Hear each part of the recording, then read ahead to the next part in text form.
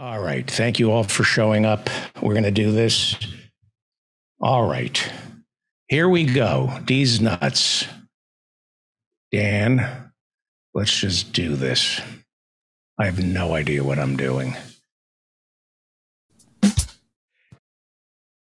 There have been at least 11 mass shootings this Memorial Day weekend, according to the Washington Post. That's as of Sunday. A mass shooting is defined as 4 or more people shot or killed, not including the shooter. As of Sunday, since the massacre of those school children in Uvalde, Texas, 10 Americans have been killed, 61 injured in mass shootings, and that is lowballing the number. I'll have a lot more to say about the shooting in Texas in just a moment, and then at the end of the show. Speaker of the House Nancy Pelosi's husband, Paul Pelosi, was arrested in California's Napa Valley for drunk driving this weekend after he crashed his 2021 Porsche into another vehicle near one of the couple's multi-million-dollar vineyards. After the accident, Paul Pelosi said he was confused, didn't know what he was doing, where he was going, and lost complete control, which are also the exact same words Nancy Pelosi will be muttering right after this year's midterms. The field sobriety test consisted of the officer asking Paul Pelosi to stand on one leg and count backwards from 1 million of his inside trades. Paul Pelosi, worth close to $200 million, was released on $5,000 bail. Gee, I wonder where he was able to scrounge up the money. Was it in the glove compartment of the Porsche or the coffee cup holder near the stick? $5,000. It's always nice when the bail is cheaper than the bottle of wine you got arrested for drinking. Pelosi is in his 80s. That's Paul Pelosi, married to the Speaker. Paul Pelosi is in his 80s and never worked an honest day in his life. This lazy sack of human excrement actually considers drinking and driving multitasking. That's how lazy a sack of human excrement Paul Pelosi is. He considers drinking and driving multitasking. Paul Pelosi's blood alcohol level registered higher than 0.08, which also happens to be his wife's latest approval ratings. Nancy Pelosi wasn't with him at the time of the accident. She was back east doing the people's business, taking on climate change, assault weapons, and income inequality by accepting an honorary degree from Brown University. Who says the Democrats are out of touch?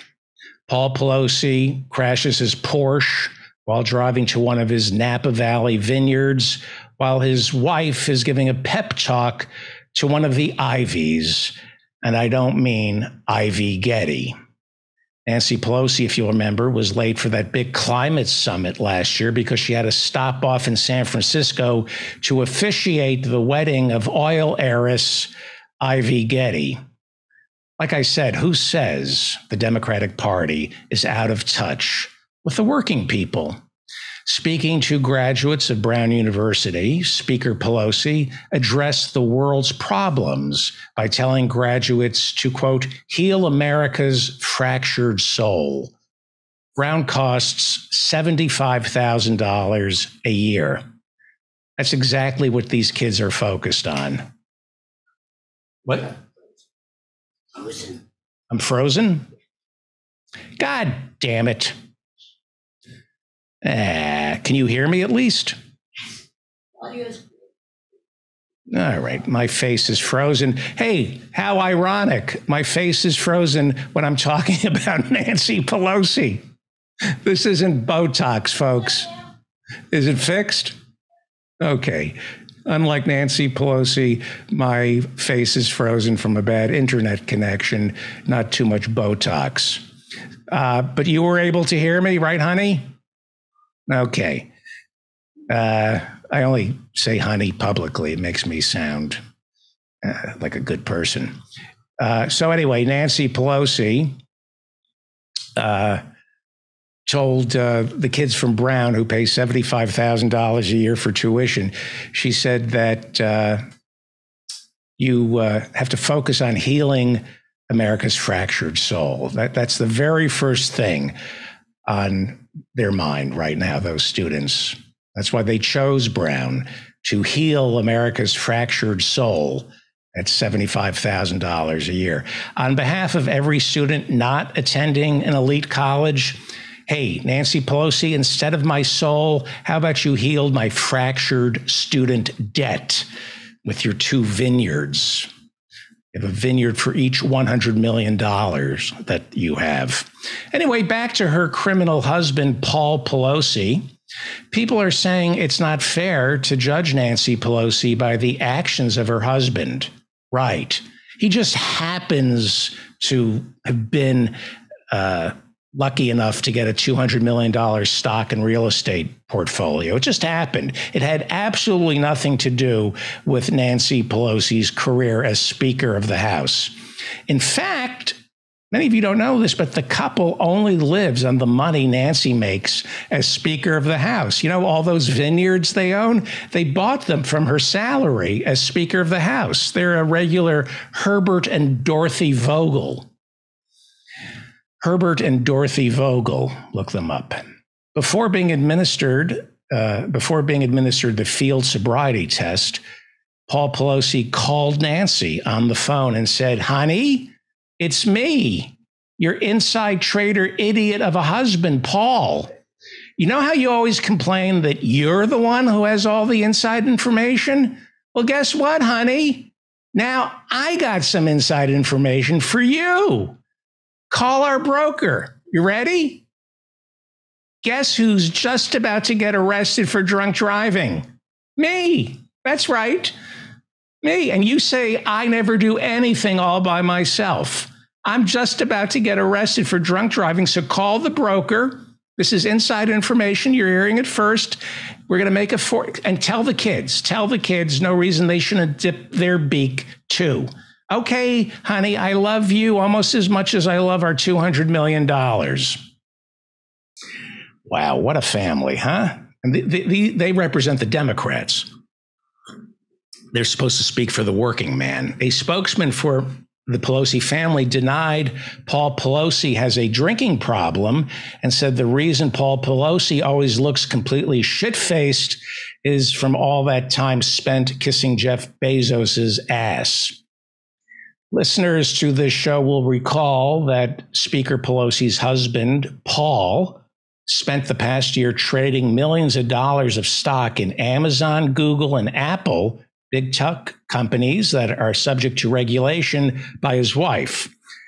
You know, in Paul Pelosi's defense, you really don't need inside information to trade on the fact that Speaker Pelosi and the Democrats will never, ever do anything to rein in Silicon Valley. I mean, what's this idiot asking his wife before they go to bed? Hey, honey, got any inside skinny for me? Are you going to do nothing about big tech, or are you planning to do absolutely nothing about big tech? That's what the Democrats do. Nothing. Absolutely nothing.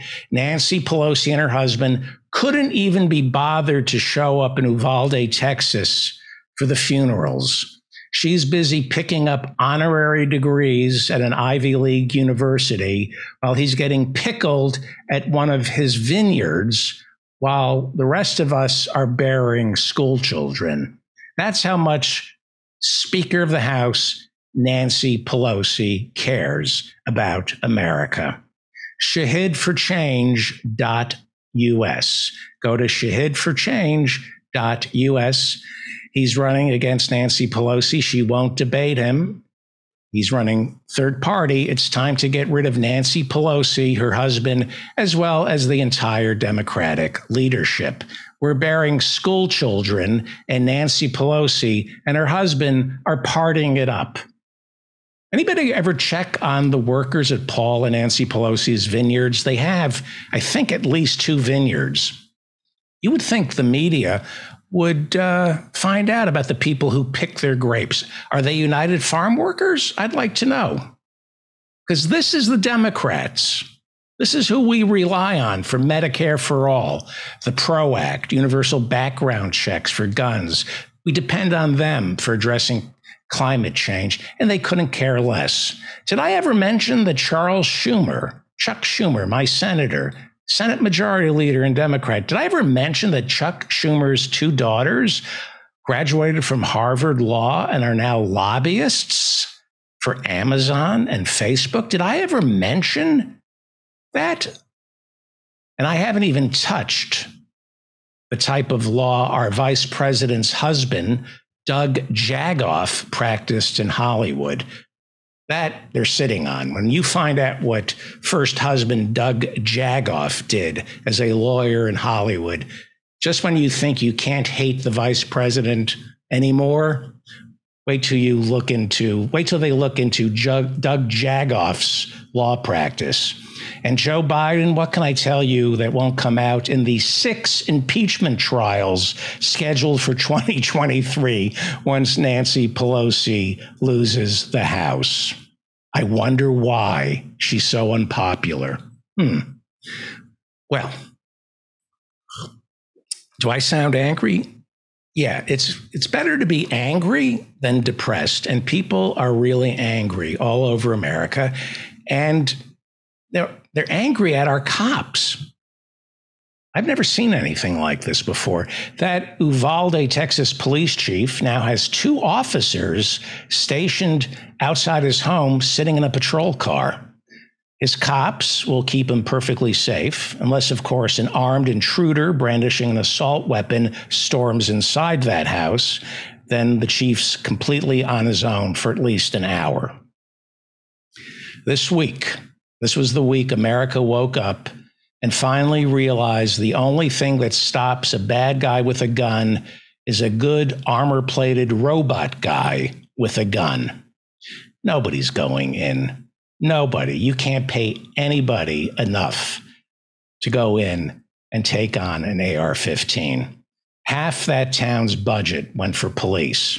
Had the town's entire budget gone for police, the cops still would have been too terrified to confront a semi-automatic assault weapon designed to butcher a nest of enemy snipers.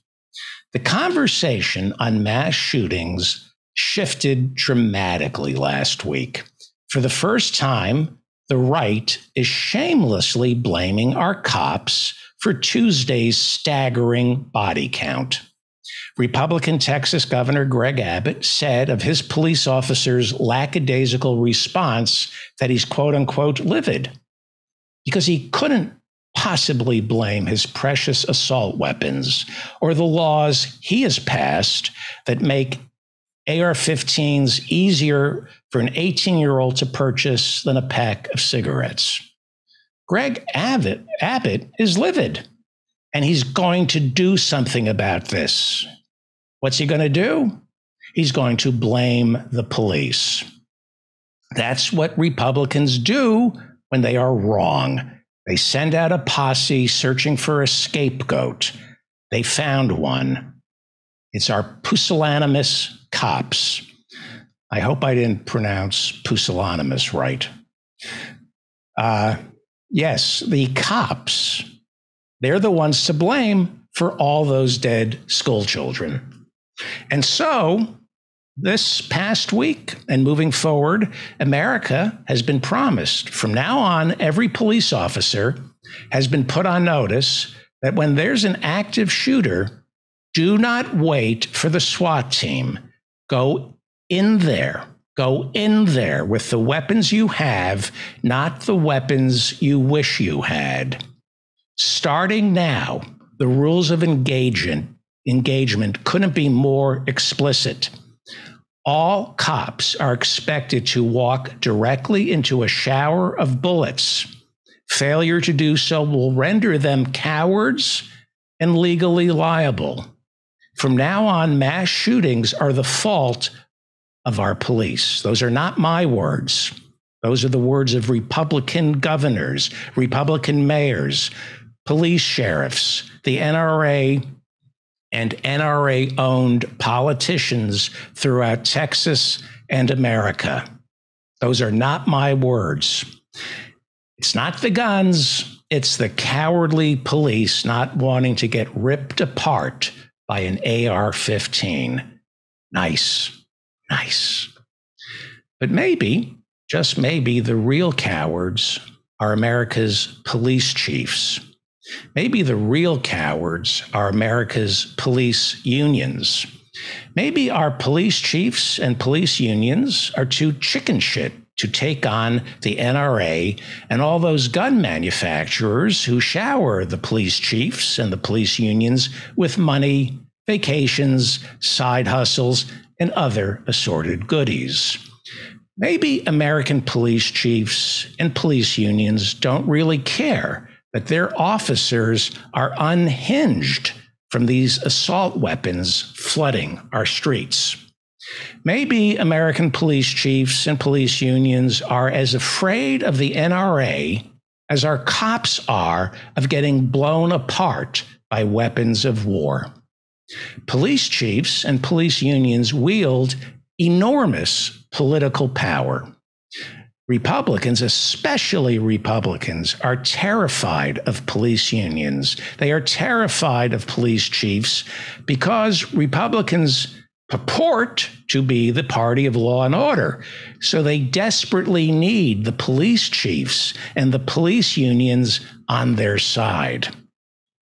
So until American police chiefs and police unions stand up to the National Rifle Association, until they stop taking money from gun manufacturers, we need to hold them responsible for every single mass shooting going forward. The cops aren't cowards. Police chiefs and police unions are. They're too chicken shit to stand up to the NRA. Police chiefs and police unions are the cowards for not demanding an assault weapons ban. It doesn't have to be this way, and it wasn't. This wasn't always the case. Our police chiefs, our police unions demanded gun control until the NRA panicked and purchased their silence. You see, police chiefs and the police unions, they spoke up in 1994, and that's exactly how America ended up with the assault weapons ban. It was the police chiefs and the unions who stood behind Bill Clinton and the Democrats to help get it passed. It's really hard for the right wing to take on the police chiefs and the police unions. And so that scared the NRA. In 1994, the NRA got terrified of police chiefs and police unions, so they began pouring money into police unions and police departments to purchase their political clout, mostly their silence when it comes to the assault weapons ban. 10 years later, 2004, police chiefs and union heads sat back and said nothing as the assault weapons ban expired and the number of mass shootings exploded. It's been nearly 20 years, hard to believe, it's been nearly 20 years since the assault weapons ban expired. And since then, the NRA has created a new breed of cop. The NRA has created a new breed of school children, one with targets on their backs, knowing nobody cares. And it's made the cops and the kids sick in the head. And now, the new directive, loud and clear, police must not wait for the SWAT team. Cops are teaching children to play dead, to dip their hands in their friend's blood so it looks like they've already been hit. This is deranged. America is demented. Republicans are now insisting the mentally ill shouldn't be allowed to buy a gun. Well, thanks to the NRA, our entire country now falls into that categorization. Our minds are defective. This whole country is mentally ill because of the guns. We have PTSD. So none of us should be allowed to purchase a gun. What kind of twisted people would order police officers to run into a barrage of bullets pouring out of an AR-15? Where are the police chiefs and the police unions on this? At one time, before the NRA got their hands on the police unions and the police chiefs and the police unions used to speak for the cops, not the gun manufacturers. Think about this new directive for a second. Think about this. Police must now run into the line of fire without protection and confront an active shooter, even when that officer is completely outgunned. Otherwise, they are cowards who are legally liable. Now, I talked about this last week. Former Broward County Deputy Scott Peterson was arrested on 11 criminal charges, including child neglect and negligence, and he's going on trial this year for not pursuing the shooter who fired that assault weapon inside Marjory Stoneman Douglas High School in Parkland, Florida, where 17 people were eventually killed. It's the police officer's fault. That's the only person who's been on trial because of the Marjory Stoneman Douglas High School shooting. The police officer. Not the people who make the AR-15s, not the people who sold the shooter the AR-15s, just the police officer and the shooter. In America, we put the cop on trial for not chasing after a shooter, but you cannot arrest or even sue the crackpot who sold another crackpot an AR-15. The fact that we allow this is dispositive that not a single American possesses the compos mentis to own a gun. Let me repeat that because that's very fancy language that I'm proud of. And whenever I use fancy language, it belies the fact that I have nothing important to say. So I'd rather have you be impressed by my legalese than what I'm saying, because what I'm saying is garbage. I use flowery language to obfuscate the fact that I have nothing to say. So let me read this again. The fact that we allow this is dispositive that not a single American possesses the compos mentis to own a gun. I don't care if most of you don't understand what I'm saying. That makes me look smart, and I need to look smart because I have nothing to say. I use the word dispositive and compos mentis. So you people should be impressed. I hate everybody, mostly myself. What kind of sick country would rather protect gun manufacturers than its own cops and children? The mentally ill, Republicans say, shouldn't be allowed to purchase a gun? Fine. That means all of us should not be allowed to purchase a gun. We are all sick. I believe we lack the compos mentis to own a gun. It's time for American police chiefs and police unions to say their officers, just like our school children, refuse to be cannon fodder for gun manufacturers.